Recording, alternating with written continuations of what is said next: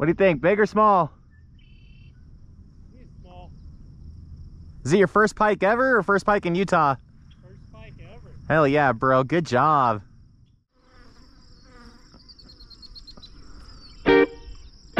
Oh, yeah. Oh, jeez. Oh, jeez.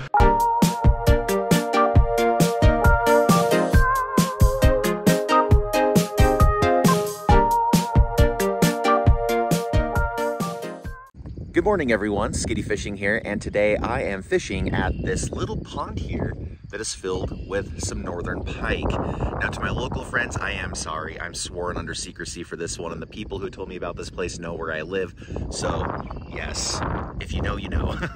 But today I want to catch some pike on the Wasatch Tenkara rod Sicyo. This is the glow-in-the-dark rod. We're not going to be fishing with the glow today. I do want to make a full video that does show that in better detail. It's actually sunrise, not sunset. I actually just tied some 50-pound braid off of the chameleon level line that Wasatch Tenkara sells, and so that's kind of the format. I might go more into details on that here in a minute. And we're just using like a little muddler sculpin looking fly, so I expect bumps and hopefully some hookups. I do have some other products that you'll probably notice in the video, like the sling and the net. We're gonna be making separate videos on what those are and what they're all about. But today, like I said, if you know, you know. We might have a little bit of wind to combat, so I apologize for that. But let's see what we can catch. I actually thought this would lose water since the last time I was here, but looks like we may have gained water, if anything. There are grasshoppers all over the place. These banks are super muddy, which is why I'm wearing the waders. You'll notice that I'm doing a lot of two-handed casts. That's also because this rod is kind of heavy after you cast it so much, and I'm also trying to combat the wind. See, that was a bump, that was a bump, that was a bump. Already getting bumps. Gotcha. Gotcha. Oh yeah. Oh yeah. Yeah. Oh. Oh my lord. Oh my lord. Oh my lord. That was way bigger than I expected. That was way bigger than I expected. Don't break off, please. Oh my lord. Oh my gosh. No. Oh, dude. You guys, I am so heartbroken. Did you see that? That was a huge pike. Oh, he took all my braided line. I have to take it off now. Or I have to add more. Dude, that was heartbreaking.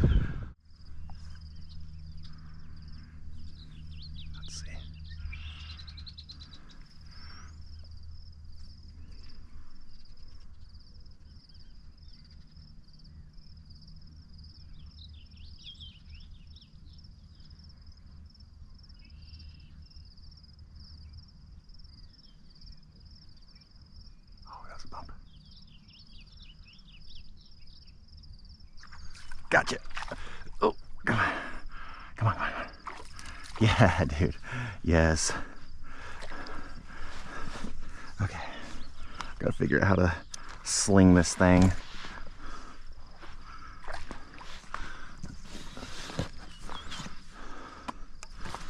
Yes, come on, come on, come on. Come on, get back over. Get back over, get back over, get back over, get back over. Yes! Pike!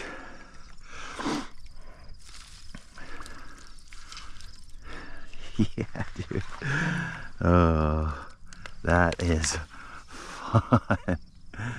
Hey, buddy. Yep. I forgot my pliers. Not my pliers, my, what are they called? Forceps.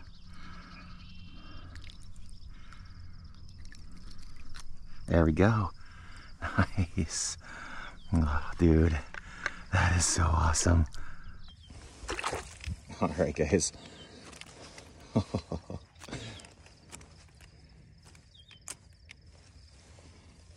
There we go. First pike of the morning. It is so sweet. He is bleeding a little bit. He chomped on that fly pretty good.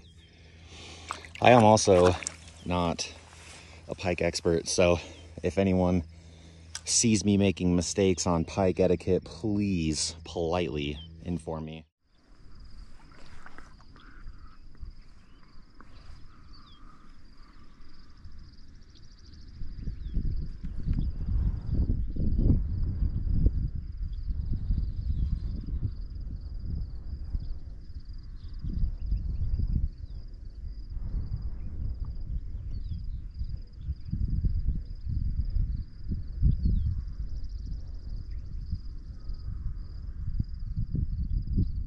Come on.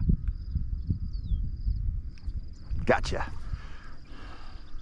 So you keep the rod up like this. Yeah. Nice.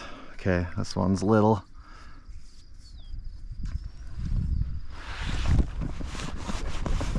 Really loving this sling pack.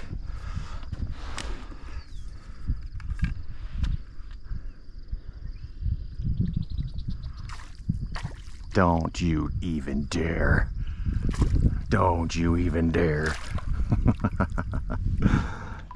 Nice, dude. Heck yes.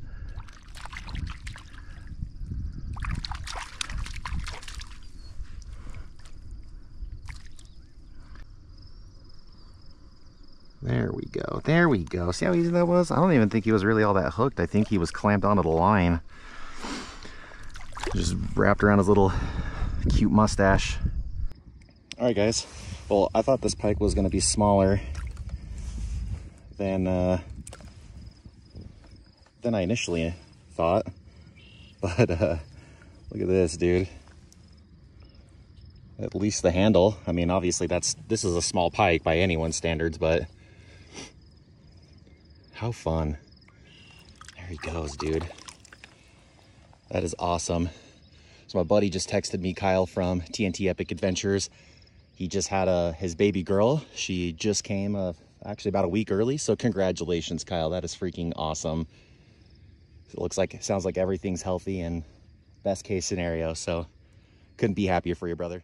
And my general impressions of Sicyo is pretty good so far. I owned the Rodzilla and it was, gotcha. Oh, that's a big one.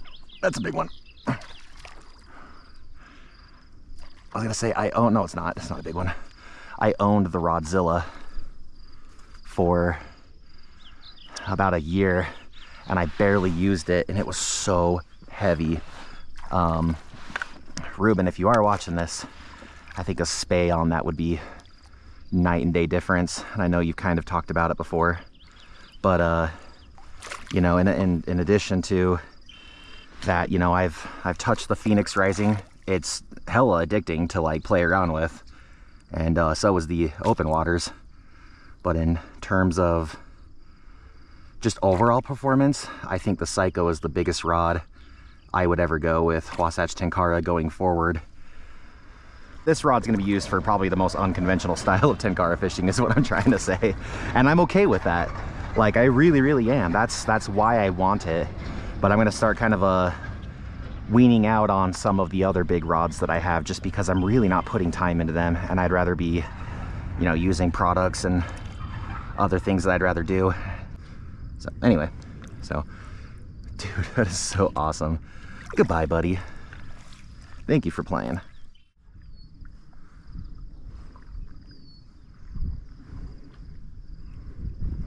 That's pretty shallow too.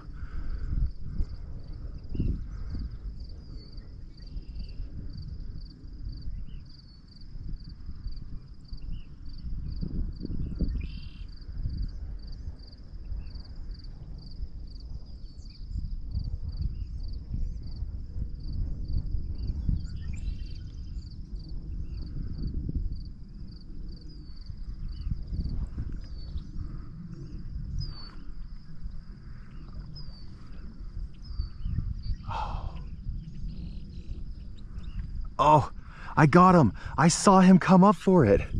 That was wild. He's probably barely hooked though. Oh. I saw him and I thought he turned away. And then I was like, I better just lift this up a little bit. Dude, that is freaking wild.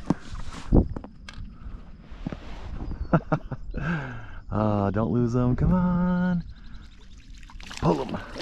Oh. That second wind is... Where are you? There you are. Is he not even hooked? Oh, did you gulp it, USOB?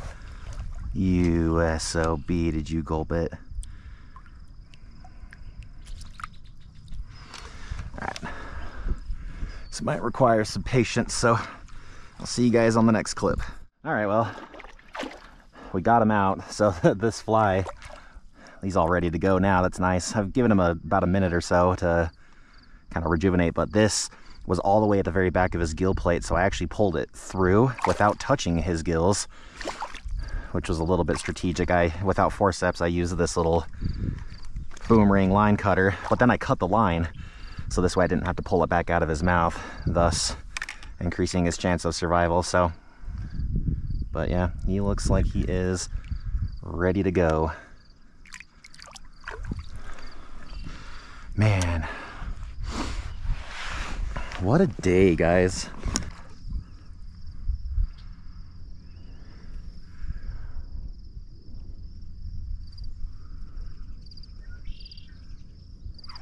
Oh, okay. Yeah, there we go. Bend him back. Okay. Nice, dude. Hell yeah. Let's go. It was like immediate. That's a pretty one too. Yoink.